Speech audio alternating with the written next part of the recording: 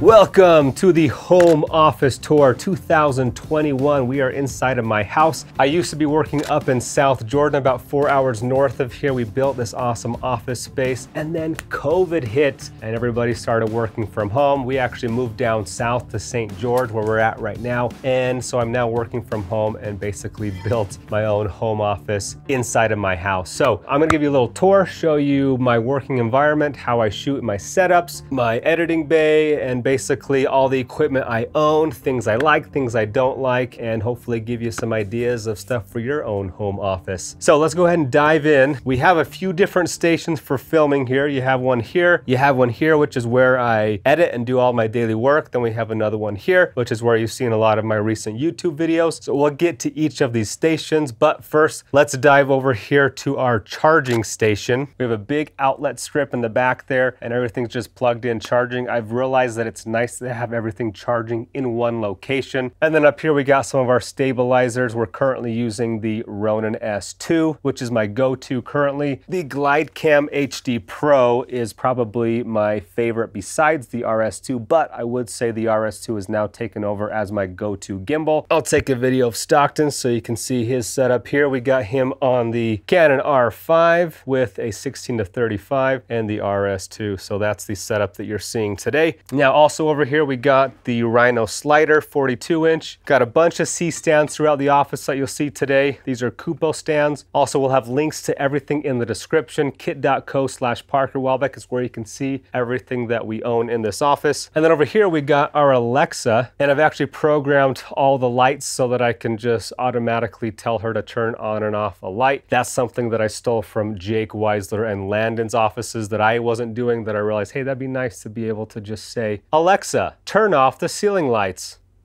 Okay. Alexa, turn on the ceiling lights.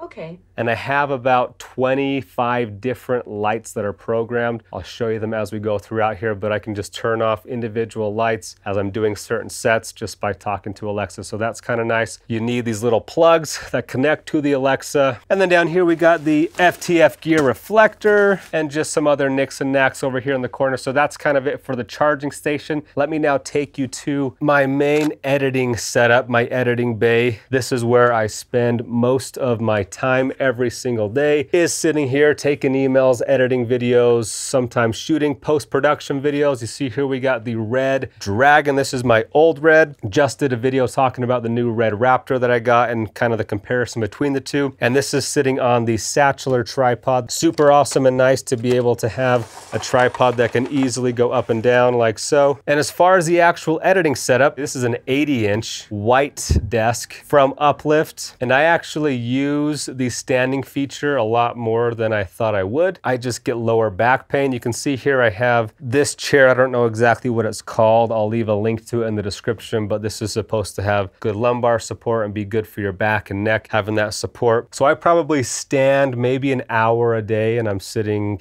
7 hours a day. So you see under here, we also have a little cage to hold my main hard drive, which is a 112 terabyte G technology drive. This thing cost me about $7-8 grand.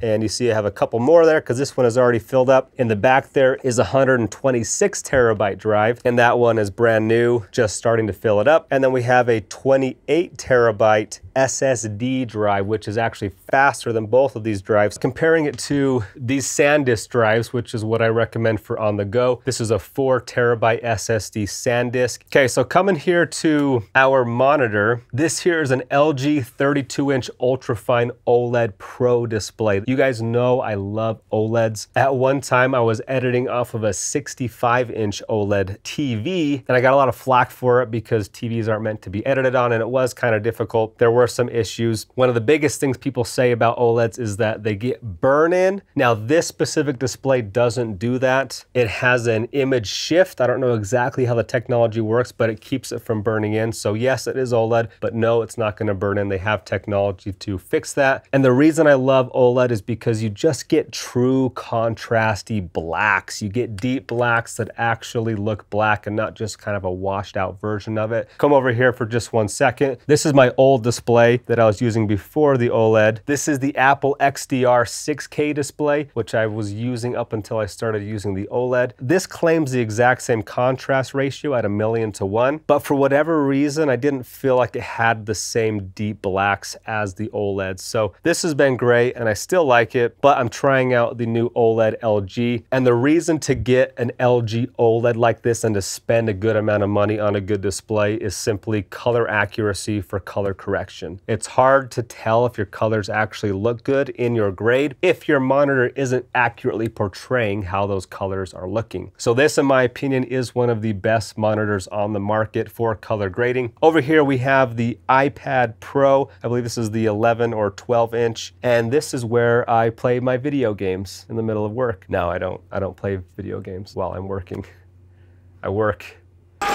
This is actually for my teleprompt over here, which we'll get to a little bit later, but that's the main reason I got this, was to read scripts on my teleprompt. You're probably asking, Parker, why do you have 4 phones? What I like to do is I like to put my iPhone here while I'm working, and I like to have it facing me so that I can see all my notifications and be constantly distracted. That way my phone can be upright, facing me as I'm working. I just see my notifications as they come in. I'll see a notification, it's like, oh, someone texted me. I don't like to have to reach over here, so I have this phone here to read the text.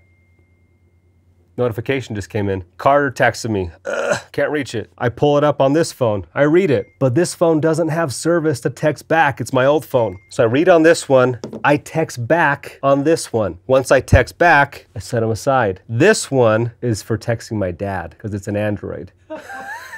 Now this is actually my iPhone Pro, the smaller one that I reviewed, and I'll be giving that to a family member. And this is my old one that I upgraded from the 13, so the 12 I'll actually be giving away as well. And the Samsung's just to be funny. I'd never use it though. So that's pretty much it for the desk setup here. Let's lower this for a second, show you what is my newest addition to this setup, and that is the Micromain 45 Barefoot speakers. Last office tour, I showed you my footprint from Barefoot, and it was like seeing color for the first time, but with your ears. And then I upgraded again, and again, it was like seeing color again, even more color than I had before with my ears. So the sound coming out of these is just so crispy, clean, and clear. It allows me to hear every minute detail in the audio so that I can make those adjustments to the audio. So these are one of my favorite parts of this setup. And I would point out that the speakers aren't really going to give you the clarity you want if your room isn't acoustically treated well and they aren't properly placed. So I had Brendan, by the way, come in here and help me place these. You want those tweeters ear level and exactly the same distance from each other and from you. So an equilateral triangle. So while I'm editing here, this is allowing me to have a really accurate sound, similar to how we want to have really accurate color. When we're color grading, we also want to have really accurate sound when we are listening back and monitoring our audio experience. Right here, we also have the Apogee Duet 3. This is what the speakers are going into, and this is also what my microphone is going into. Right here, we got the Shure SM7B. This is my favorite mic for podcasting type audio. This I'm using for all my tutorials. It's just nice having that swing in on that boom arm. And then right here, we have a light to light me up when I'm on camera here. It is positioned in a place to light me up from this angle. So while I am doing a tutorial here, I get a nice drop shadow. And the light we have right here is the Amaron 100X. This is from Aperture. It is one of their budget lights. I wanted something smaller and more compact that I could just put up here hanging from this ceiling mount, which I'll also leave a link to. This one's a little bit bulkier than the ones over here we'll talk about, but this one allows me to extend a lot farther and allows me to kind of change the position of it if I want to. But on the light here, we have a, I think, 23-inch dome from Aperture. Honestly, not quite big enough. It works and it's softer than nothing, but I don't know if I'd recommend this guy. I actually ordered a bigger one that hasn't come yet. On the back here, we have an LED strip. This is from Philip Hue. This kind of lights up the back wall here. So I have these light strips throughout the entire office. We had one over at the charging station. We had one over on this corner desk, and they're just nice to kind of give you an ambient glow, and you can control the color. And I can turn them off with, hey Alexa, turn off light strip.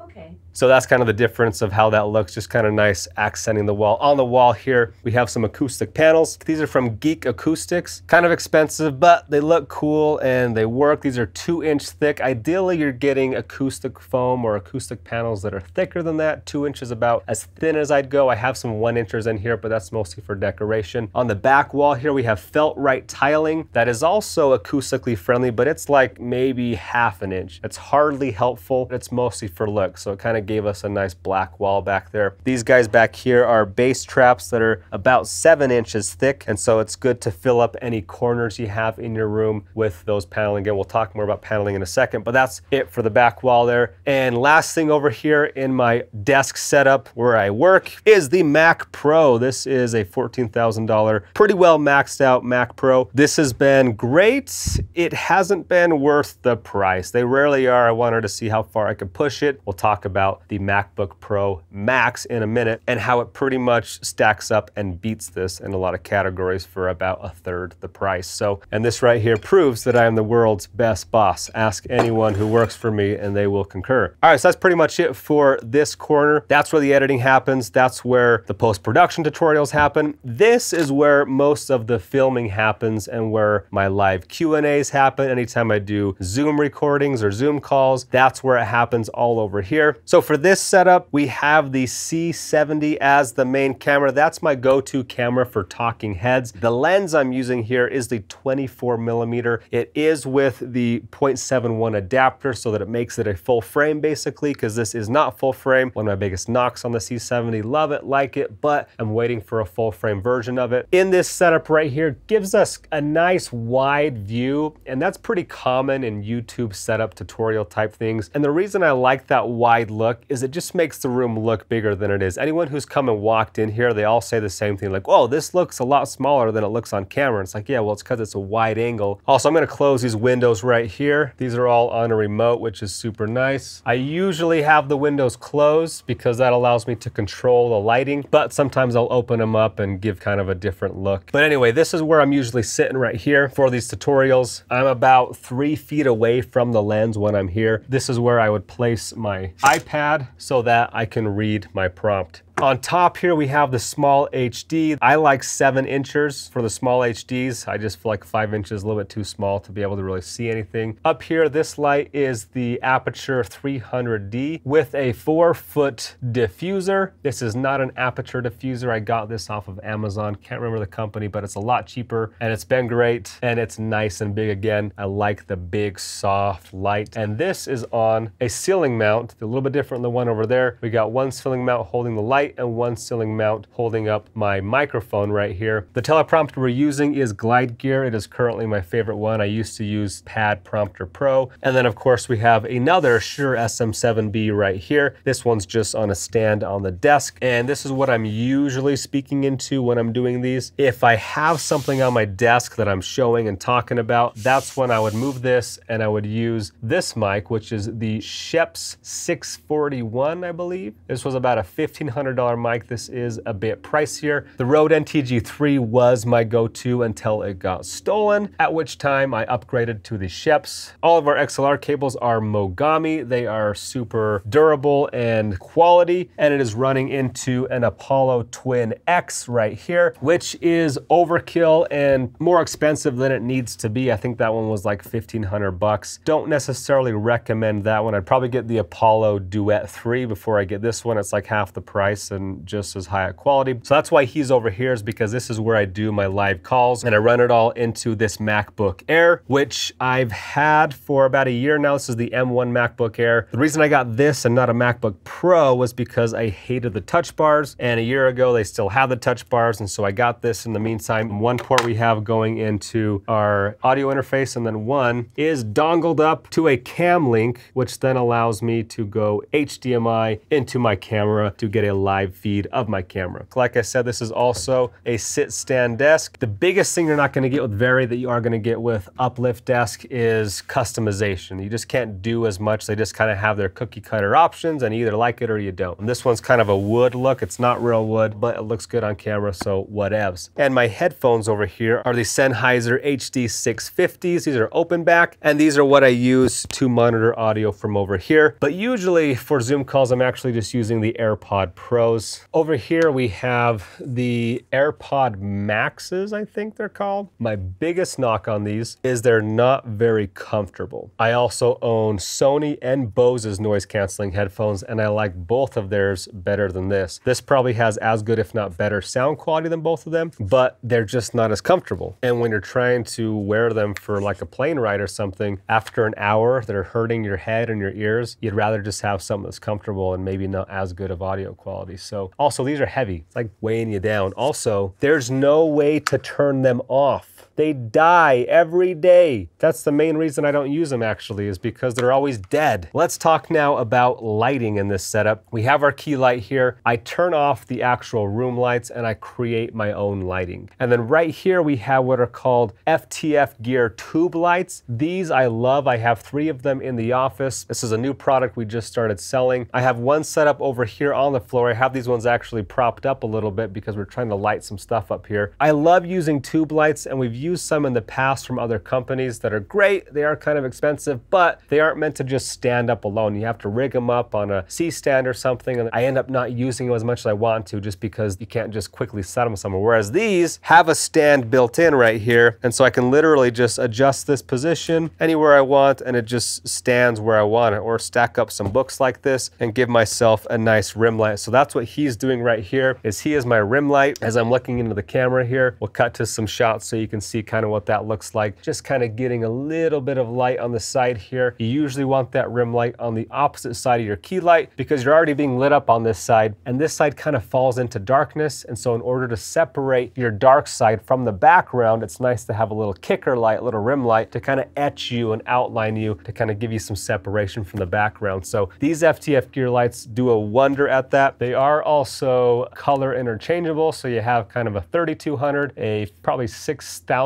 and then something in between. So what we've been using here is just kind of a daylight option, and they are also dimmable. So these are awesome just for like a room accent, throwing in a corner, kind of giving you some ambient light. And they also look really cool on camera. I'm constantly using them on camera. It's nice having as a rim light, and you can put them in frame because they just look cool in my opinion. So really like those. Then we have a second one right here that is lighting up this shelf here. We have my lenses up here. This is where I keep them on display / grab them to be used. Here you have a 16 to 35 EF lens. Here you have an 18 to 35 Sigma. Right here you got the Sigma Art 50, the Sigma Art 35. Here we have an EF 50, and we have an EF 24 over here. And then we have the RF 70 to 200. I've started to move over to RF lenses, and on my cameras currently are also an RF 16 to 35. And on my red over here, we'll get to in a second, an RF 28 to 70, which is currently my favorite lens. So those are the main lenses I use. Oh, also the Sigma 20mm that's over on the Red Dragon. And then right here we have the Ronin 4D. We just did a video on that guy. He's on display over here. And then up here we have, I can't remember the company name, but something sketch, a logo of Full-Time Filmmaker. And that's kind of my backlights when I'm doing these talking heads. I like it, I like the way it looks, but they're not great for filming with, which was the whole point of getting it, because you have to use max brightness in order for it to not flicker. Also color balance, it's stuck at like 7,000 Kelvin, which is bluer than I want.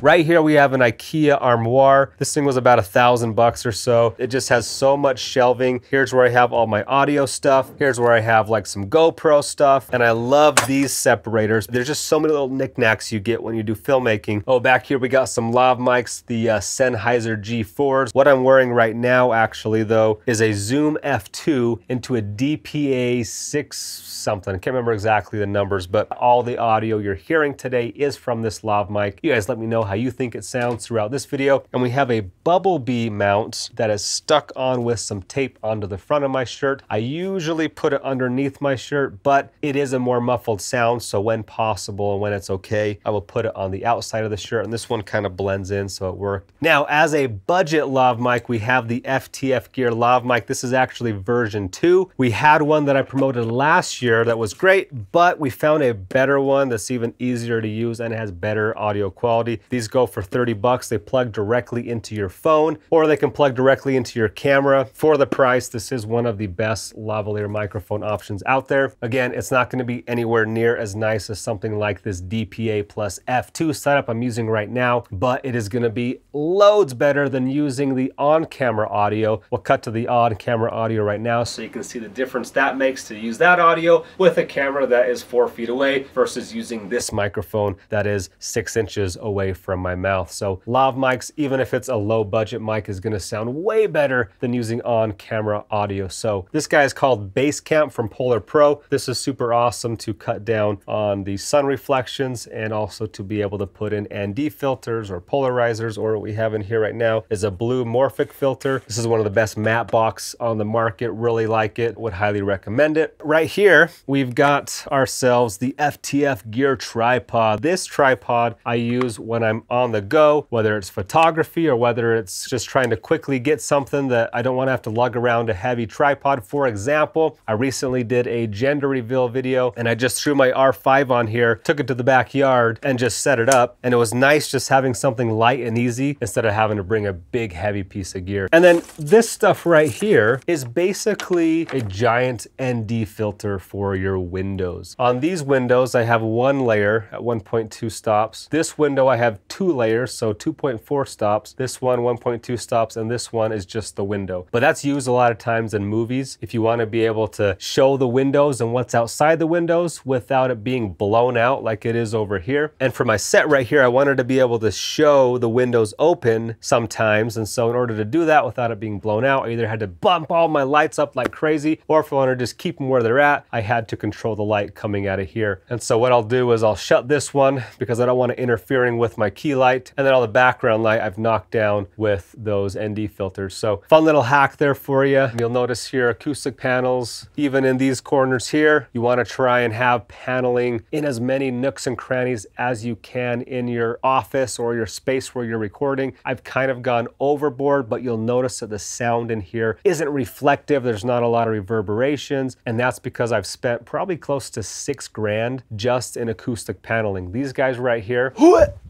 are super deep, a foot deep to be exact, and I think these are about $300 or $400 a piece, and I got 8 of those. The deeper, the thicker, the more it's going to absorb the bass, but it really does make a difference, and that's one of the biggest things I'd say most YouTubers, content creators, filmmakers completely neglect is acoustically treating their spaces that they're shooting in, and their audio oftentimes is so distracting, so reflective. We got blank walls, okay? We got a window. We got blank walls. We got blank walls. We got blank walls. We got blank walls. We got a flat floor. And it gets super annoying because they won't spend the time or money to acoustically treat their spaces. Over here in the corners, backpack corner, I got my old backpack, which is the Ape case. And then right here, we got the new FTF Gear backpack, which we just started selling last month. I wanted to get a backpack that had wheels because I love having wheels on my backpack because it saves my back when I am traveling long distances. Camera gear is heavy. Being able to just wheel it when you're going through an airport or whatever is an absolute lifesaver. Right here, we got the Amaron 200X. This is the 100X's brother. X meaning it's bicolor. You can get a cheaper version that's just daylight, but I like being able to adjust the color. And on here we have a little snoot that I picked up from Amazon. But basically what the snoot does is it makes cool shapes and outlines for a backdrop up here, which is a backdrop mounted to my ceiling that is remote controlled. And then for the backdrop roll, I believe it was like $200 or $300 as well. But let's go ahead and roll this down here for you. Oh yes. And now we've basically split the room up into 2 different sets. And so this is where I would be for set number 3. This is an Aperture 300D Mark II. I think it's at 2% brightness right now, because what I would do in this scenario is I'd say, Alexa, turn off ceiling lights, turn off tube light, turn off tube light 2, turn off Westcott light, turn off charging station, turn off corner desk, turn off logo, turn off light strip. There's still a few more that are on back there, but you can now see that we've gotten nice and dark, so that backdrop is actually black. So we have this key light here lighting me up nice, and then we turn on our snoot. I don't need to stand up. Alexa, turn on snoot light.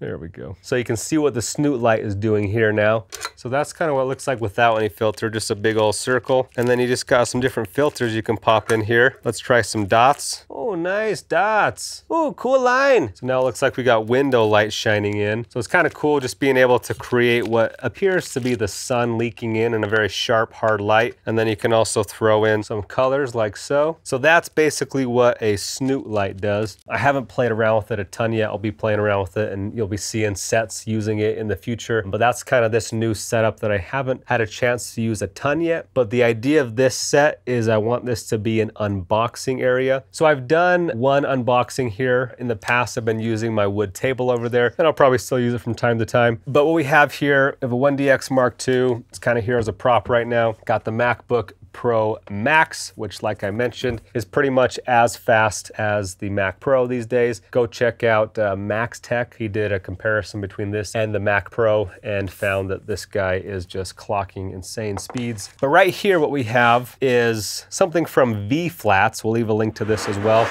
We have a couple different options of textures. We have obviously right here just a white desk we can use. And then this guy gives us kind of a cement look. And so these are nice little skins. Here's another skin over here. This one's more of a wood type desk. And then this one is kind of a black wood look. So a few different looks here for top-down unboxing videos. We'll cut to a shot of an unboxing I did with this cement look. It's just nice to have for the product reviews that I do. But I imagine this being a place where I bring in products. I can do shoots with a nice clean backdrop, whether it's black or whether it's white. We don't have the white one here yet. Once I get the white one in there, I can then light it up with various colors and make it pretty much any color I want. We'll also do some talking heads here, but I imagine this being more of the B-roll section. Back there, we got the red Raptor, a new camera we just got, and I'll probably be using that as my main B-roll camera because it does have autofocus. I can have it sit and focus on a specific subject here, not have to be constantly racking that focus. Right here, we have our top-down setup in a Kupo C-stand with an arm. Right here, these guys are awesome. I think these are by Westcott, but they're like these little joints that allow you to kind of fine-tune exactly where you want this. And then right here we have a Joby tripod head that I then mount my R5 to, and my R5 with the 28-70 is my top-down setup that I use. And then right here we have a little desk mount, and on that a small HD with a cable going to my camera so that while I'm doing my top-downs, I can watch myself and not have to look up at a monitor up here, but I can just sit here and watch it and make sure everything's in focus and whatnot. Oh, and over here we have our newest addition to our FTF Gear family, the FTF Gear condenser microphone. You should have already seen on my channel. Did a comparison on that against the SM7B, which is my favorite microphone. These are just two very different priced options, but hopefully by hearing these two price points, you can dial in features that are most important to you. Side by side, really hard to hear the differences in the quality if you know how to use them. So this is an awesome, I believe, $70 microphone we started making to give people a nice budget option for doing podcasting, enhancing your Zoom calls, YouTube tutorials, whatever it is. This is going to be an awesome budget microphone. Right here, this is the VideoMic NTG, and this is for my son Link to play with, and he comes in here and does his own audio checks. We'll show you a video of that. 1, 2, 3, check, check. And this is kind of his general area he comes and works at. When he comes into my office, he grabs one of my extra keyboards and he'll sit here and play while I'm working and grab microphones and do tests. So, how's it going over there? It's okay. How?